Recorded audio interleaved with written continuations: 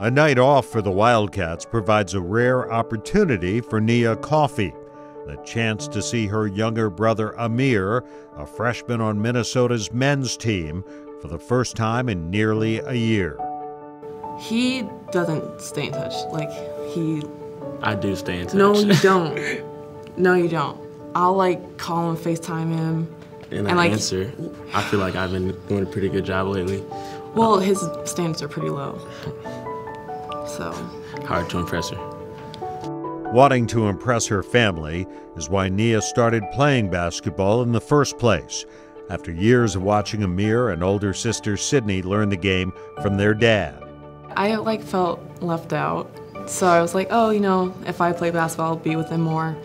And then we would play, but there's a point where we had to stop because we would just fight too much.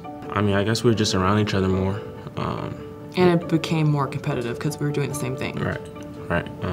But yeah, we got to bond more because we were in the gym all the time with each other. That's one of the things that really pushed us to where we are today. Because we always pushed each other. And, having them, working out with me really, made me go harder than rather being by myself. Who was the best player growing up? Definitely me. I disagree. Of course you could. I disagree. I don't know. That's not true, but okay.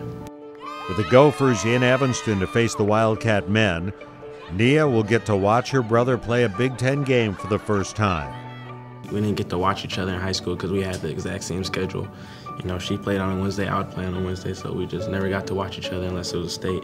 And she hasn't been at one of my college games because she's so busy. So this is the first time she's be able to watch me in a while now. Yeah. So I'm excited. Seeing him on a different stage with a different level of just intensity and stuff, I want to see him how he reacts and how he plays and what decisions he's making, how is he handling himself. Just seeing that in person is very different than TV, so I'm very excited to be there.